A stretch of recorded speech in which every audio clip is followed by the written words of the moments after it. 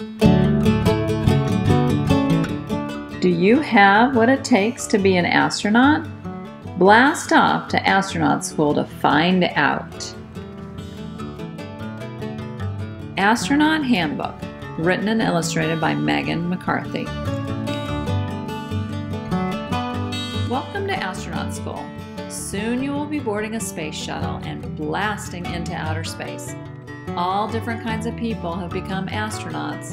There have been teachers, painters, and even deep sea divers. You can be an astronaut too.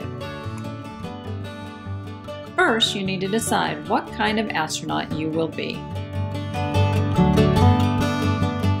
There are astronauts who fly the space shuttles, astronauts who conduct scientific experiments such as growing plants, and astronauts who repair satellites. Becoming an astronaut takes a lot of preparation. It's important to study hard in school. Studying isn't always easy, but stick with it. You will have to pass some tough fitness tests to become an astronaut, so suit up and start swimming.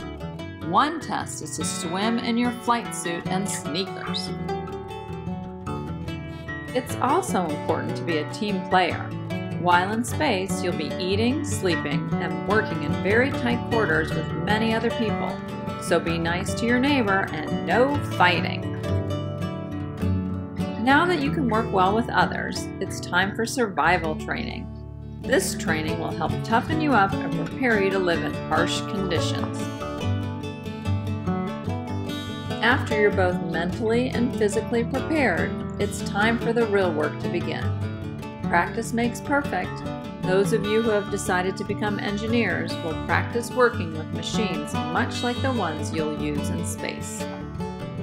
Those of you who want to be a pilot of the space shuttle will need to learn how to fly. You've done the hard stuff, and now it's time to have some fun. A special plane nicknamed the Vomit Comet will take you high in the sky and then zoom back down. As a result, you'll be able to float. It might upset your stomach, but you'll get the hang of it. You'll also need to pick the food you'd like to eat while in space. It's important to have a balanced diet to stay strong during your trip. You can even have dessert, such as freeze-dried ice cream. This is what a space toilet looks like. Light, dry wipes, instructions, thigh restraint, hose for liquids, vacuum for solids, foothold. And here's what your spacesuit will look like. TV camera, portable life support systems backpack, headlamp, helmet and visor, flexible metal bearings allowing arms to rotate, display and control module, hard upper torso. Spacesuit weighs 280 pounds on Earth. Glove, lower torso assembly, boot. Spacesuit has 12 layers. The 7 inside layers protect astronauts from extreme temperatures.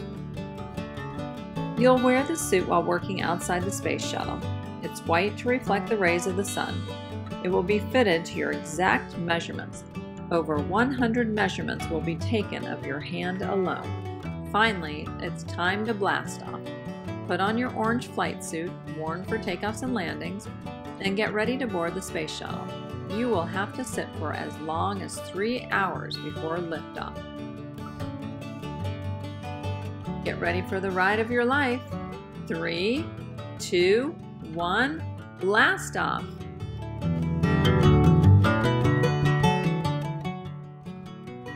It's best to like small spaces.